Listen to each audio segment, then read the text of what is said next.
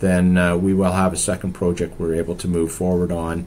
And we'll know that certainly before the end of the... Hey everyone, welcome to Battery Commodity. Today talking lithium out of Argentina with David. David, welcome to our show. Yes, thank you very much. Yeah, and David, my first question, Argentina, you've just closed your Yergo project. We'll talk about that in a minute. Why Argentina? Why now when everyone seems to be parking their van in the James Bay area in Canada right now? Well, it's a good question. Our focus is definitely in Argentina. We have been in Argentina for some time. We were fortunate to be able to reactivate a project that we had an interest in there. We now own 100% of it in Catamarca province. We've done work on that and we're heading towards a drill program. But the reason for being in Argentina is because that's where lithium is, in the northern parts of Argentina provinces in particular. There are some very, very big players there. I would say probably a lot more bigger players there than there are in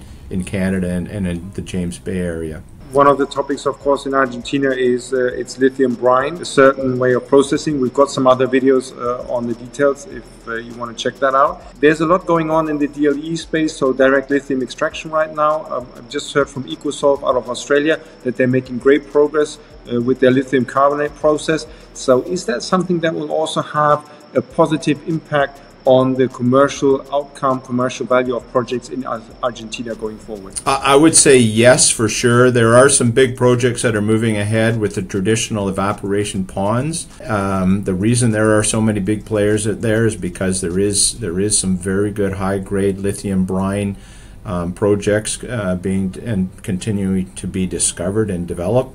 The DLE technology, I think, is definitely the way of the future, much smaller footprint. Commercialization has been a challenge to date, but as you say, and there are other technologies, other DLE technologies that have made some very good progress in the last couple of years, and certainly in the last few months even, which is going to be a huge benefit to us coming along. We're not having to create a new path by any means. I think it's good coming along in the timing that we have to be able to take advantage of.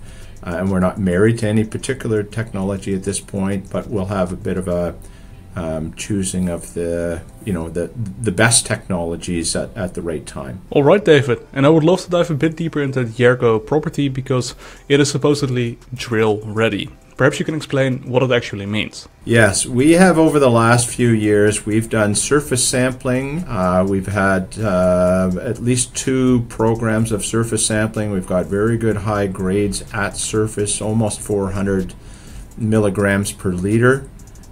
We've also done a geophysical program on a good part of the salar. We know that where the aquifers are, and basically we've done everything up to date other than drill. We have submitted a drill permit. We submitted a drill permit a little over a year ago. We had then some difficulties, legal struggles, I would say, with our underlying claim owner, hence we bought them out, so we no longer have that. We are reactivating the application for the permit, and I expect that we'll have that and be drilling prior to the end of this year. Alright, that is really interesting, and perhaps it's also a good time to give a quick overview of the properties that the company actually has access to, because Yergo doesn't seem to be the only one that you guys have. Yes, just sticking with our focus in Argentina for the moment, the Yergo project, which is very close to what was Neolithium. It's now being operated and brought into production by Zijing Mining out of China. We're 9 kilometers from that project. It's about a 3,000 hectare size. And as I was just saying, we're drill ready. We will be drilling that very shortly. We have a second project that is not necessarily under our control yet. We have put a proposal in to partner with the government of Salta, so just a little bit farther north, in a salar called Arizaro. There are a number of big players within that salar. This project is about 9,000 hectares in size. It is an older salar, so the grades are not as great at surface, but it has been shown to be very deep. And we have done surface sampling. We've taken it to a similar stage under a contract with the government of Salta similar stage to Jirgo. So we've done surface sampling, we've done geophysics. We know that there are depths of at least 1,000 meters. There are some other explorers, developers in the area that have proven there's very good grade at depth.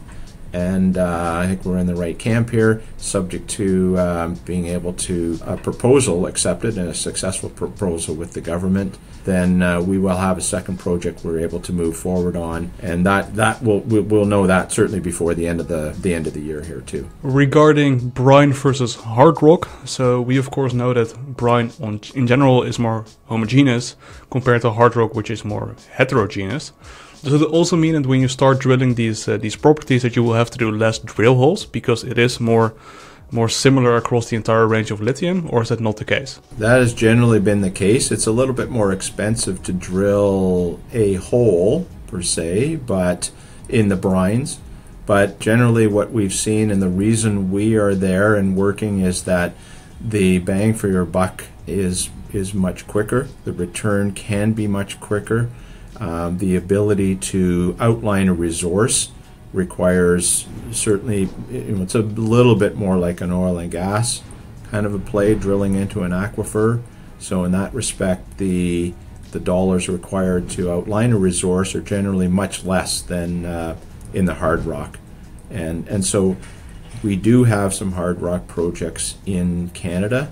They're early stage, but really our feeling is that in the near term we can create much more value for our shareholders by focusing on the brines in Argentina. Yeah, and talking about value for shareholders, we've heard the news today about Ford putting the EV battery in North America on hold. So safe jurisdiction, Biden Inflation Act is one thing, but the economics in a global market are another thing, where reality kicks in, so that companies will be looking to source from supply that provides the best competitive advantage in the market.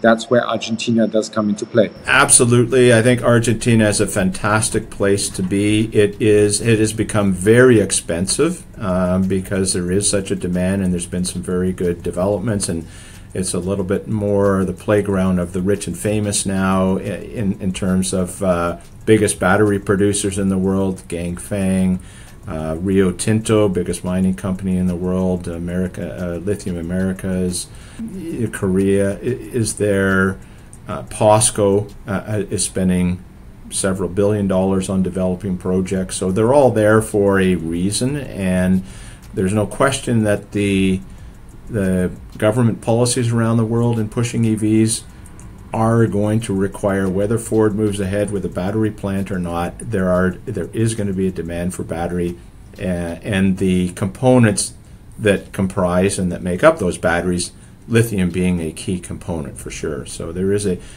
a real shortage in the world. I think that from an overall perspective, we are in the right place. It's going to continue for a long period of time, and it's not easy to find lithium at all. It is expensive, it is capital intensive, but without it, you don't have a battery plant.